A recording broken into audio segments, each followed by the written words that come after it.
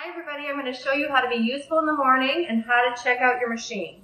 So the first thing that you need is to make sure that you have your emergency backup system. So if a patient were to roll into the OR right this second, what do I absolutely need to take care of their airway, breathing, circulation?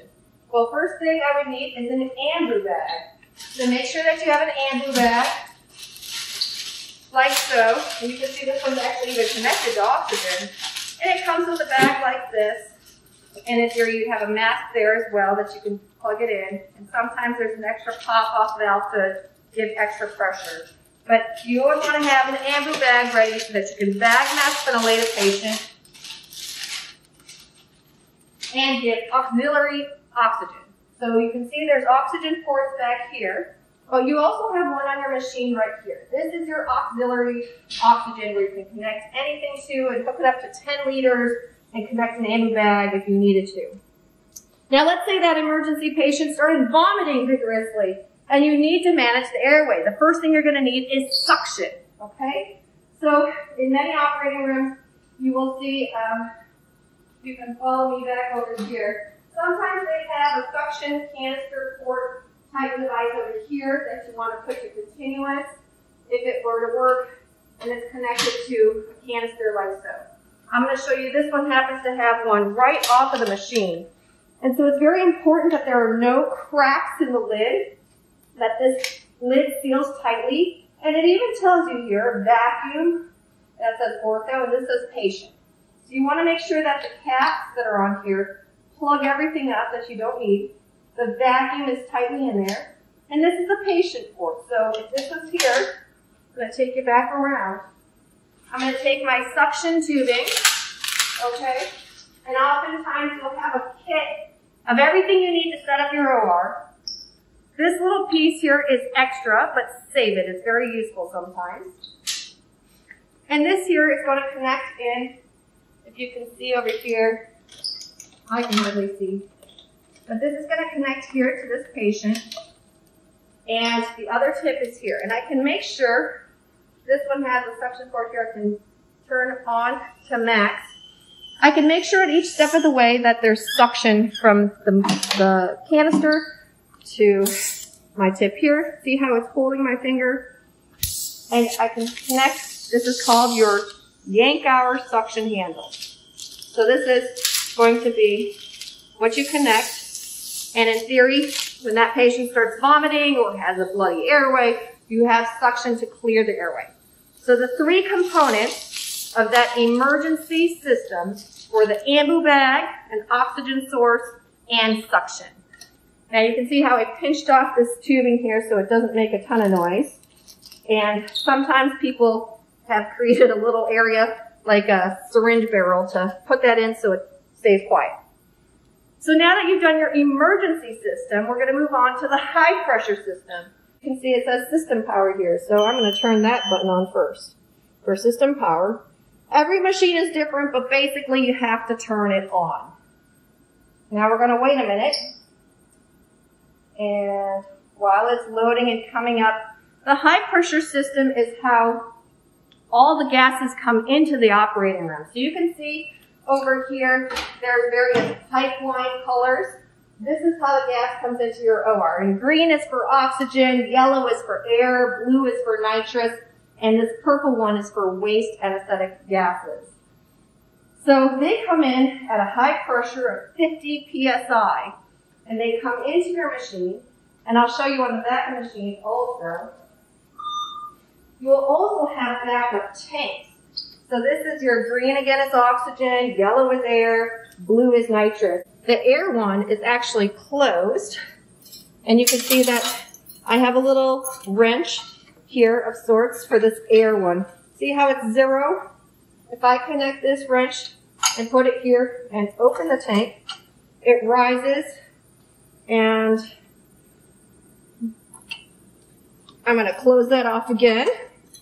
And same thing, the oxygen tank here is at 1,000, which you can tell me why I know that that's about half full. So these are your backup tanks. We have had to use those. There was an entire oxygen failure in the hospital in the past year where it became very critical to use those oxygen tanks, so it's important to know.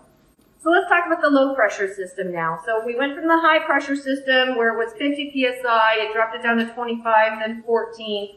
In theory, when you're checking out the low pressure system, you want to make sure there aren't any leaks in there. And you're checking out whether or not if you turn oxygen off, the nitrous will rapidly fall with it, the bobbins move smoothly, and the vaporizers, if you turn each one on individually, that they don't have any leaks. From the low pressure system, we now move to the breathing system. And you can see here that some of these items here, they're asking about the breathing hoses. Are they correctly connected? Well, this is your breathing hose right here. And you have an inspiratory and an expiratory limb to your circuit. And it's actually conveniently labeled on this machine. It says EXP and expiratory valves. So it'd be something you can observe. And it even has a nice little sticker that says filter. So this is the bacterial virucidal filter for Riley. The ones we have at university are actually circular, but this is going to go on this side here. And that protects the exhaled gases, whatever's going back. It protects the machine from germs. So we've got one side of our circuit going this way and one on the inspiratory limb here. And you will notice this little nubbin here. It's a very convenient place to put this one if you're trying to do a leak test. Breathing circuit here. Is it fully assembled, correctly connected? This is my breathing bag. So in spontaneous ventilation, this is going to act very similar to the patient's lungs. So we were talking about the high pressure system. We talked a little bit about the low pressure system and the breathing system. When I think of breathing system, I think of oxygen and CO2. You breathe oxygen in, you blow carbon dioxide out. So the next step here is if you were to have an oxygen sensor, do you have one on this machine? Sometimes it's internalized, but in some machines they will actually make you pull out a physical oxygen sensor, leave it open to air for 3 minutes, and then put it back and make sure it's calibrated appropriately at 21% and 100%. This machine probably does it for you because it's all electronic. For CO2, you have here a sample line, and this is going to connect here to your gas analyzer right there. Sometimes there can be a filter in it because they're trying not to have too much moisture in it. You can see they nicely labeled this one to give it an expiration date. And this is going to connect, this is your Y piece on your circuit. So sometimes you may have an elbow, which is just going to be a 90-degree bend.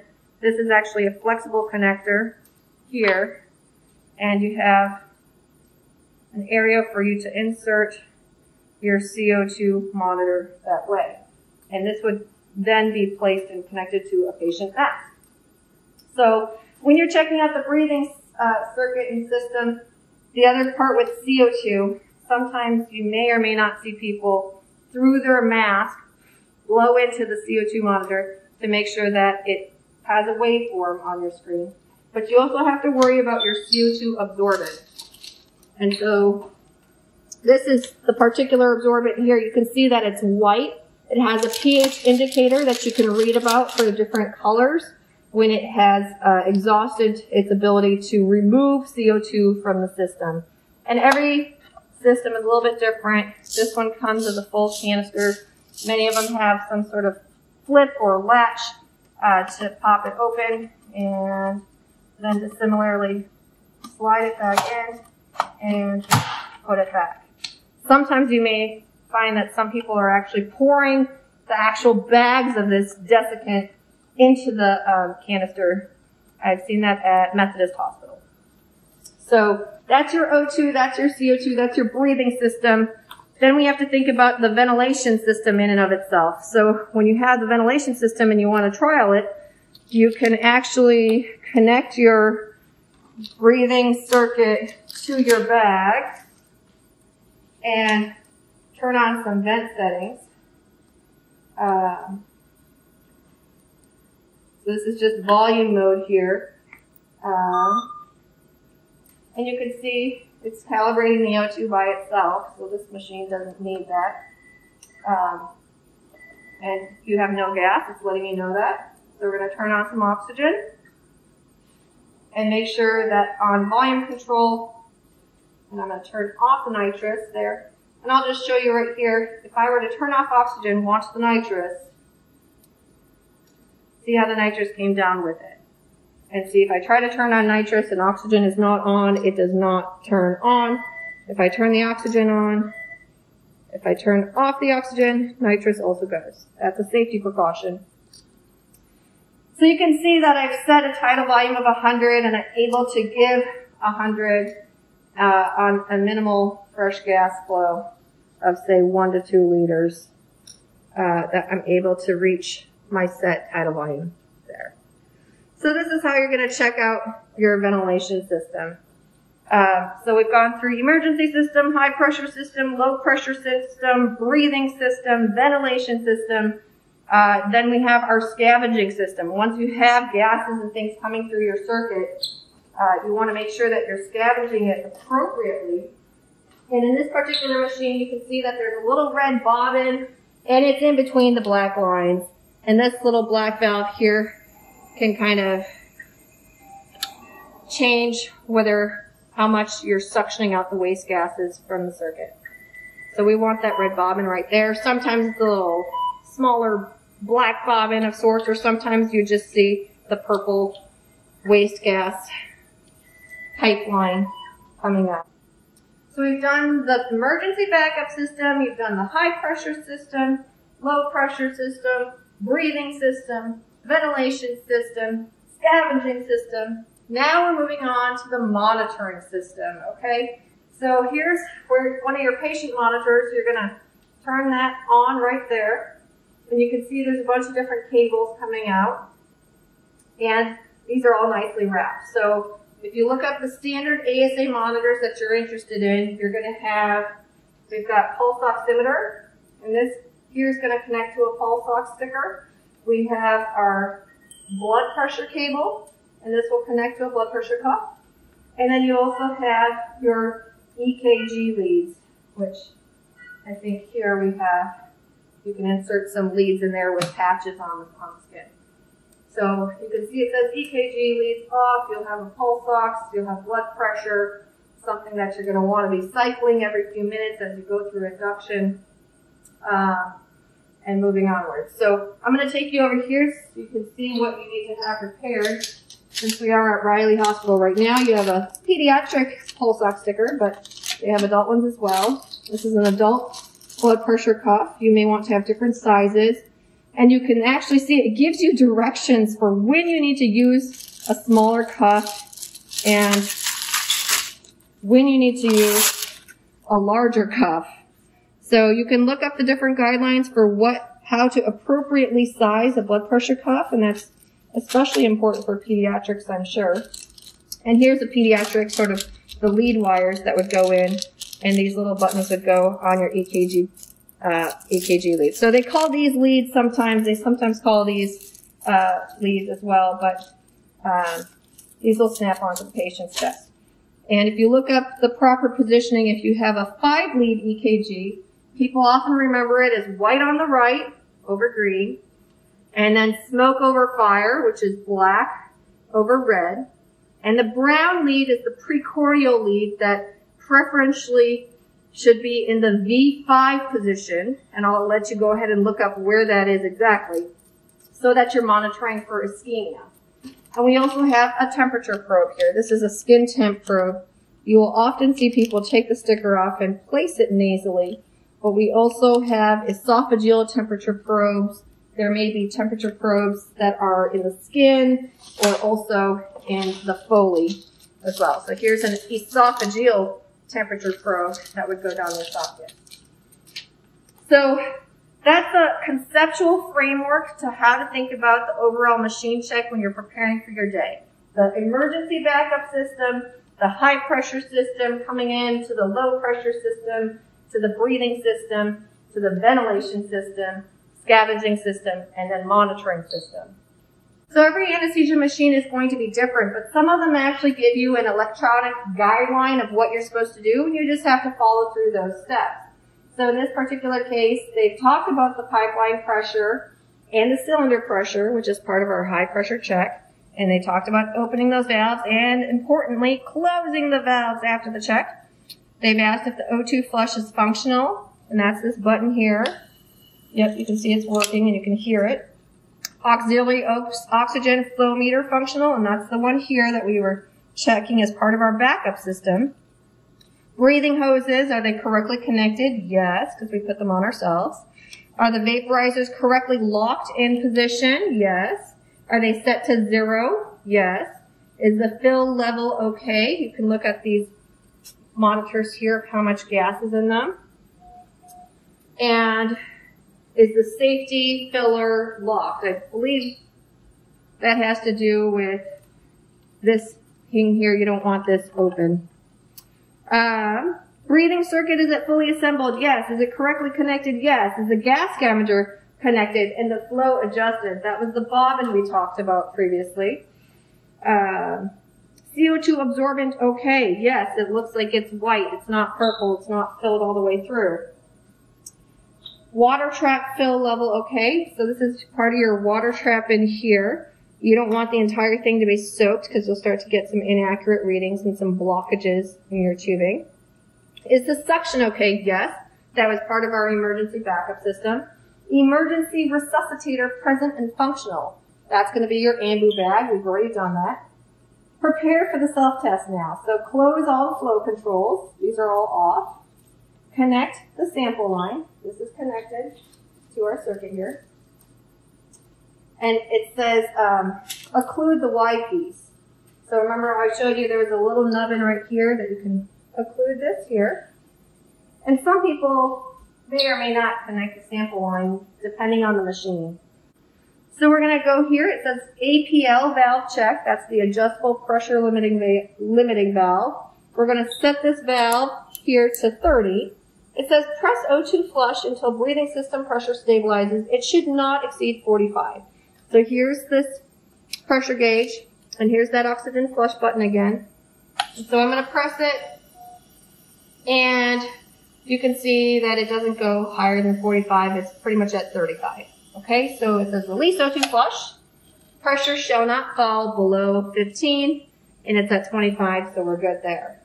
And it says lift APL valve, and you want to see that the pressure releases all the way to 0. There's no obstruction there. Now another way with your circuit closed off that you could, in theory, close your pop-off valve all the way, increase your flush up to, say, it's at 35 right now, between, 20 to 40 there. You can see my bag is very full, and if I were to push on that and apply some pressure in the system, it doesn't drop below the 30 where it started. So there's no leak in that system. So we are now going to start the actual self-test the machine asks us to do. So we're starting that there. And you're going to just let it run through the system and the electronic checks and make sure that everything internally in the machine is appropriate. It will actually probably give you a number for your leak test of what volume is leaking. And you'll just want to see that all the little green lights turn on or green. So this is a good time while your machine is doing the self-test. You can see it takes approximately 3 minutes to run through whether or not you have everything for your case. And frequently people will use a mnemonic called MS-MAIDS that you may have heard of. And we're actually going to repeat some of the things we already did. So the first M is for machine. We just did all that. That's the machine check. The second one is S for suction. Okay, and that's part of our emergency backup system. We did that as well. The next one was M is monitors. And so that was part of our monitoring system. We have that. So when we're talking about airway, A is for airway. Depending on your case, you may just be doing an IV sedation case, and you'll just need some oxygen nasal cannula with a CO2 line port that you can stick through here and monitor their breathing that way. If you're going to be doing any more invasive airway techniques, maybe you just need a laryngeal mask airway. which is a good thing to know where that is anyways, because it's part of your difficult airway algorithm from the ASA as a backup. And if you're planning to intubate, you'll need a handle. You can see this is a disposable one here. Here's a reusable one. You'll need a blade. This is a Max 3 blade here. And you can look at the differences between Max and Miller's. There's lots of information online. And you can see that it comes together at a 45-degree angle here, like so. And then it snaps open, and you can see a light. Okay? So you can check to make sure that your light is functional. You want to have an endotracheal tube of the appropriate size. You can look up the different guidelines and rules for sizing, especially for pediatrics. But you'll generally see something between 7 and 8, 6.5 and 8 for men and women on adult size. You can see I'm going to tighten that connector there. And when you look at your average endotracheal tube, you can see there's a cuff, there's a Murphy's eye there, there's a little pilot balloon that's wrapped around it. And I'm going to place this metal stylet, and I'm going to make sure that it stops. I don't want it to go through Murphy's eye, and I don't want it to come out through the end of the tube either, because that could cause injury. So I'm going to back it up, and right where it's before Murphy's eye, I'm going to kink it so that it cannot advance any further. And you can see many people will put a little bend on the tube if they're using a stylet. Or you may find that some people choose not to use a stylet at all. And I'm going to take a 10 cc syringe on the pilot balloon, and I'm going to deflate the cuff entirely because I don't want to put anything larger through the vocal cords than necessary. And I can actually check my balloon if I want to, and blow up the balloon here, and you can see how it's inflated, and there's no holes that would create a leak. So I have my tube ready here. I also have a backup, this is your backup oral airway, and maybe a nasal airway if necessary. You might want some lube if you're going to do that. Maybe some 4x4s. You'll see people vary in their technique of creating some sort of soft bite block to have ready so that patients can't bite down on their breathing tube. They'll bite down on a bite block, which will protect and maintain the patency of their ET tube. So that's my airway stuff. So we were talking MS MAIDs, machine, suction, monitor, airway. So I is for IV. So sometimes you may have a nice handy-dandy little IV start kit, but if you don't, you can create an IV kit with a tourniquet, a 4x4 or gauze in case you have any blood you need to wipe up, something for antisepsis like an alcohol pad, and an array of IV catheters. Now we have a few here, and I'll let you take a look at it. And something you can do when you're in the OR is take a look at the different sizes and drip rates and try to understand the differences between your 24, 20, let's see here, 24, 22, 20, and 18 gauge. And in adult, you may see 16 and 14 as well, which are gray and orange. But whatever appropriate size IVs that you think you might want to try to get, and then you can wrap that up. And sometimes you might have a connector of sorts or a second IV bag that you've set up. You can see here in pediatrics, they're frequently using Alaris pump tubing, which means you can set a rate for it. This little blue plastic piece is a good indicator that it's something that can fit into a pump. Or you may have other sorts of tubing that you see and that they spike. So I wouldn't spike anything without talking to your resident or staff first because you don't want to waste things. But you'll frequently see lactated ringers used in liter bags for adults. There may be cases where you want normal saline or plasma light as well. So that's IV. And then the last component is drugs. And then S is for something special. So as far as drugs go, you can take out syringes sometimes and label them with stickers without drawing things up, depending on whether or not you've discussed this in advance with your resident or staff.